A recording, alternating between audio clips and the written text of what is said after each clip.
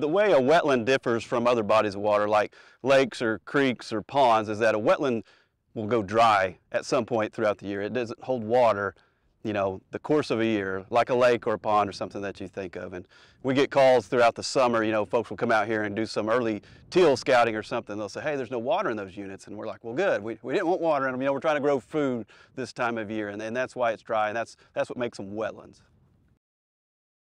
Managing wetlands, you know, water is key, and it's key really managing, you know, native grass habitat and hardwood stands, in that with those types of habitat, you want water, right? We need a rainfall. Like last fall's drought was really tough on those different types of habitat. Where in wetlands, we need that water gone.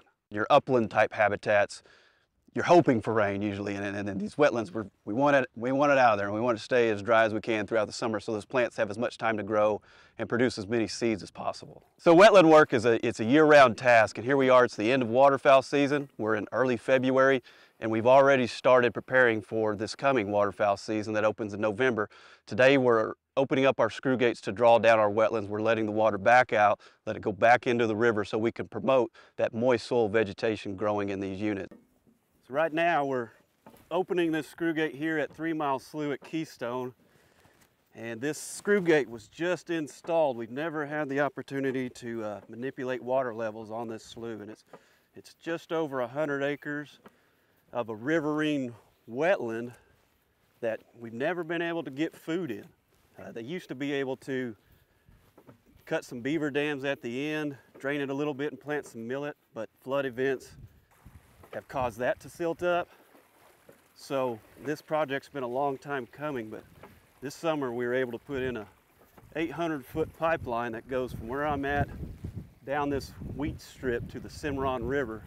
And now we'll be able to drain this, get some moist soil vegetation in it, and have some food for waterfowl. So this is going to be a great asset to hunters and waterfowl alike. So we're pretty excited about it. And that moist soil vegetation will act as food for waterfowl flying down through their migration in November and December and January. Not only is it a heavy seed producer, but the fibrous stalks that those plants produce, they are great food for invertebrates, and a lot of our waterfowl they're looking for those invertebrates. So invertebrates are still in there feeding on those stalks, and even last week we came out and did some invertebrate sampling and found a lot of chironomids and some small crustaceans and things like that waterfowl just absolutely love. Ideally, if our drawdown has gone well, we have plants growing, you know, in April and May. And we're out in our units looking at dikes. Do the dikes need repair? Do they have beaver damage? If it's been a flood year the past summer, they'll even have grass carp damage where they've been in there chasing roots and they've kind of rooted out a spot, much like a pig. We also have pig damage, and they can damage the dikes, you know. And we don't want any irregularities on those dikes where when water comes over them and flood events, you know, it'll find kind of a low spot and just eat through your dikes. A lot of times, you know, these wetlands, they're in low-lying kind of floodplain areas, and it just doesn't dry up through the entire year, and repairs need to be made. So we have to get in there and do it by hand, you know, the old-fashioned way with hip boots and a shovel and a 5-gallon bucket a lot of the times. We're here at another wetland unit, and we're drawing down this unit just like we were on the other one. But today we're having to contend with the original wetland manager, the beaver. He's taken exception to our dike and thought he'd remove this wall and get a little bit bigger house. So this summer we'll have to come back once this is dry, put chain link fence along that dike to keep him from digging into it. And he's also built several dams down along this channel where we drain out of. We've got her going our way, don't we? Beavers are, you know, the original wetland creators. They started damming, you know, low-lying creeks and things like that and creating these wetland meadows, you know, and they're great habitat for lots of species. Unfortunately, they're kind of counterproductive in our man-made wetlands where, you know, they'll see something maybe that we don't see and they try to dam it up, whether we're drawing down a unit or maybe they're damming up a spillway because that's our low spot where we prevent washing out dikes, you know, and they're like, hey, let me help you out a little bit and dam this up, you know, and it's counterproductive from our end, so that they're a nuisance, you know, in our man-made wetlands a lot of the times. So our pump it's unique to this area. We have to set it in with the track hoe, and most of them have a stationary pump site where that pump stays in their river or their creek, and just they hook up a power unit to it each fall and just flip a switch. And ours, we have to get it out of the river because it wouldn't last through, you know, flood events. So Just like managing the units, you know, this is very dynamic because we're at the mercy of water levels and river surges. The pump is the same way, and it's got that concrete box that sits out in the river, and it's constantly catching silt, even to the point of where silt deposited inside the box and filled it up. And it's 9 feet tall, you know, by 4 foot by 4 foot, and filled it up with sand. And we had to scoop, I think, 93 5-gallon buckets of sand out of it by hand, you know, just to where we could start pumping water back through that thing. We'll place that pump on top of that concrete box. Then we will back our diesel power unit up to it, hook it up, and then flip a switch, turn a key, and it's pumping water into that pipeline that runs up into our upper 5 units.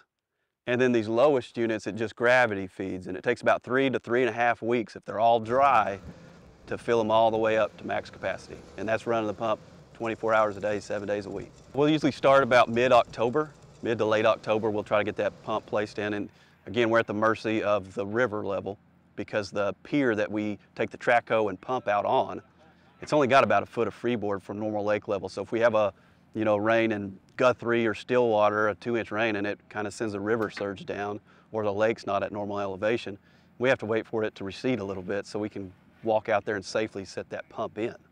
So ideally we do that in October, and then we'll start pumping, and units should be, you know, at max capacity by mid-November. So that the wetland habitat, it's unique, you know, because we are putting so much effort into it throughout the year, throughout the growing season, and throughout, you know, late summer, getting that thing pumped up.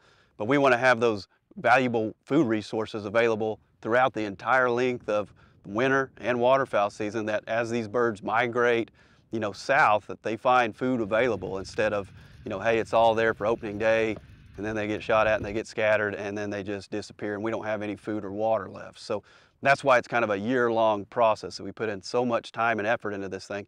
And we want to be here just as ready in December 1st as we are November 1st and January 1st also. So all of our units, you know, they're roughly 18 inches deep, you know, on average. Some of them range a little bit deeper, but that allows us to attract a lot of dabbling ducks. So mallards and pintails and teal and gadwalls and widgeon and things like that. The way we look at it is that these units were built with hunters' dollars, right, through the Sport Fish and Wildlife Restoration Acts. So we want to manage it for the hunters who paid for it. Folks will always question us, you know, did you plant Japanese millet, or why didn't you plant Japanese millet, or how come you don't plant Japanese millet? And Japanese millet's great. It's a great attractant. It's not a great food source. It's kind of like feeding you candy bars. You know, I love it, and I'm not going to pass one up. But it's hard to make a 3-month migration, you know, off candy bars. I tell a lot of folks that kind of dabble in waterfowl hunting, but they're mainly deer hunters. I tell them, you know, you wouldn't go out to your property and doze off every oak tree you had to put up a corn feeder. You know, you've already got the food source there. You got a much better food source, and that's essentially what we'd do. If all we wanted to do was plant Japanese millet in here, we'd be wiping out all these great foods with all this great, you know, carbohydrates and amino acids and things like that in those plants to plant, you know, a Milky Way. We start in February, drawing these units down and trying to grow the best food for them, and then working on pumps and working on dikes, working on screw gates, and praying that we don't get a flood that wipes it all out. And then we put the pump in, and then the water starts coming, we're flooding food, and then November starts to hit and these birds start to show up, and it's gratification, but it's so much relief. Like we made it to migration, we made it to waterfowl season, and the hunters can enjoy, you know, 3 months of waterfowl season out here. It doesn't matter, you know, what type of habitat you're managing, whether it's wetlands or uplands, you know, there's always difficulties, and we struggle with, a lot of times it's too much water here, and our folks out west, they're struggling with not enough water. You know, a lot of times they're thinking, hey, we can't pump these units. But where and when we can manage these types of habitat for wildlife and for sportsmen, I think it's our responsibility to do so, and to do so in the best way that we can.